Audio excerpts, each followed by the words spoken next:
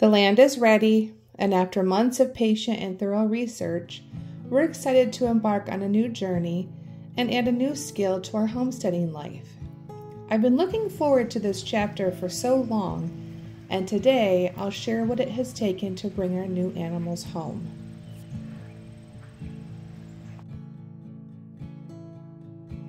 In December, Mike injured his ankle and he needed surgery. I started to feel anxious about this project, uncertain we would make it happen in time. So what do we do now? How will we ever be ready for these animals to arrive?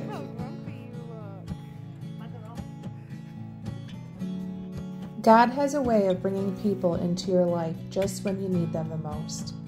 We're incredibly fortunate to have amazing friends and family who generously sacrifice time on their own farms to come and help us in the most incredible way. We can't raise livestock without shelter, and this was my main concern. My cousin Angela and her husband Chad drew up the plans and gathered all the supplies for us. Aaron and Colby, two great friends that I actually met at an MI Gardener event, they also came to help. They have a YouTube channel called Back 40 Acre, and I'll leave the link below.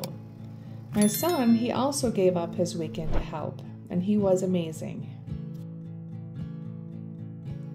The cost of materials is high. We did consider buying a shed, but it would have been double the price of building one ourselves.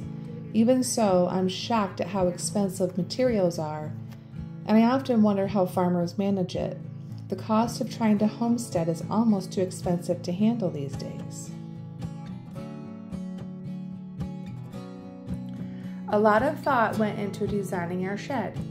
First, we had to determine the size of our herd. If goat math is anything like chicken math, we might be in trouble. The size of our herd dictates the size of the shed that we need. We opted for higher ceiling to accommodate shelving for hay and other supplies.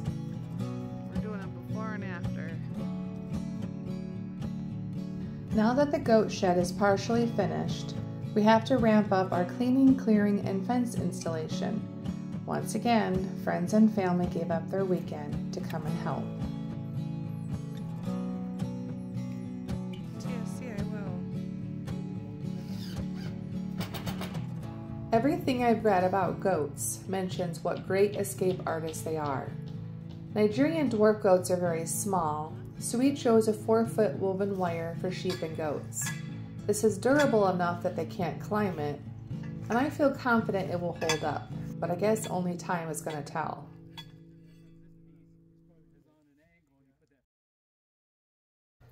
We were all very tired, but we still found time for a good laugh. Doll arms attached to a coat hanger made for a hilarious moment when the chickens got involved.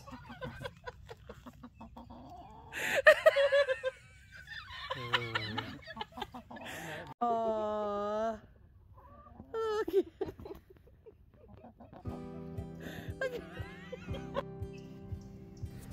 Can I just say I hate to paint, and the only thing I hate more is staining. I hate to say hate, but this was not a fun job.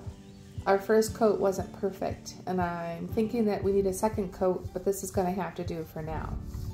It's sealed, it's protected, and it'll do its job for the time being.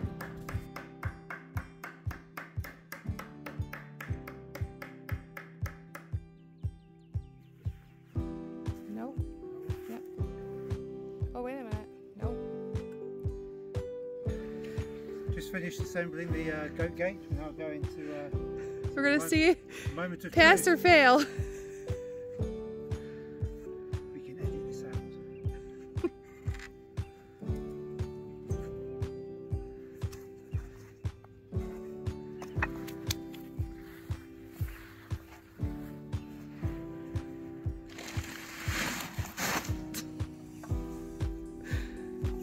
It works! Hey presto! This project really pushed us out of our comfort zone. Mike persevered, but it took a few attempts to get this gate right. It's all about angles of math, but we got it done. Well, Mike got it done.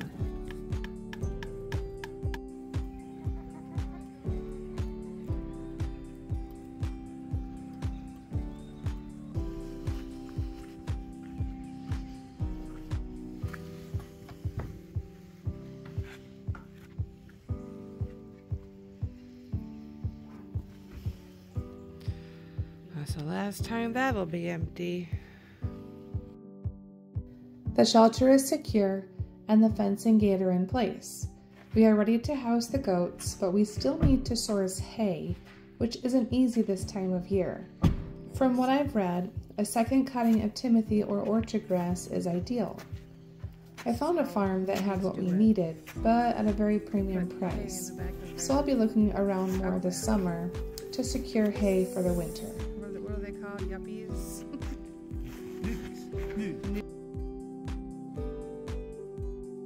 It's amazing how confusing even the simplest things can be when you're new to it.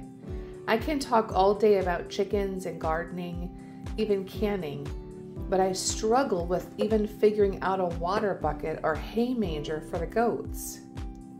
They need free choice minerals and bedding. What kind of bedding?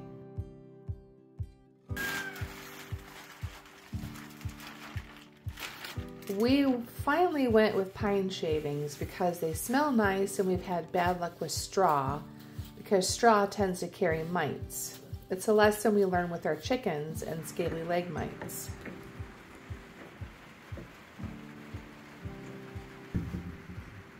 Oh, you know what? So what? That's good enough for now. We'll figure something out later. Honey, we need a truck. We do need a truck, darling. Especially when we get sheep. And pigs. And pigs. And bees. And bees. And horses. And donkeys. We need a bigger truck. 3 months later, after the day I put the deposit down, the day has arrived. We're on our way to bring our new babies home.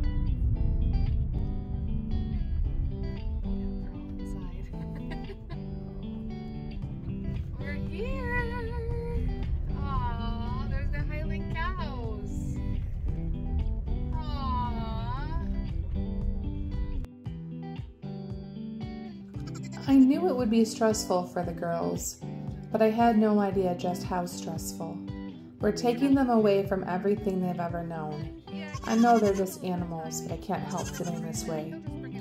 The consolation is that we will take very good care of them and give them the best life we can.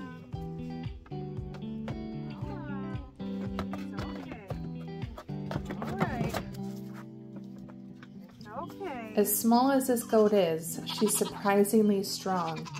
I had no idea they were so powerful. Liliana, or Lily, is 1 year old. We chose an older doe so that we could breed her this fall.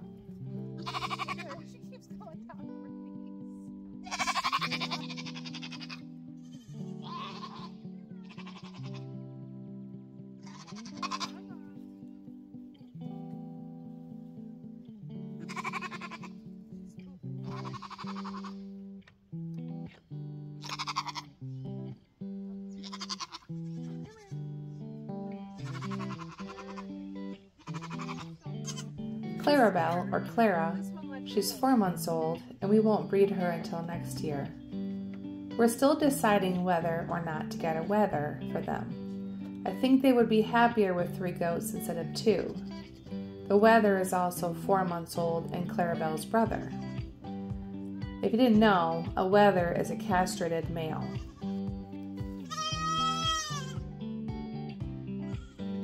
We couldn't have done this without the incredible support of our friends and family. Your encouragement and help have made all the difference. Thank you for joining us on this adventure. If you enjoyed this video, please like, subscribe, and hit the bell notification so you don't miss any updates. We're excited to share more about our homesteading journey and the new skills we're learning along the way. She's gonna follow her. Stay curious, keep learning, and cherish every moment on your own homesteading journey. See you next time.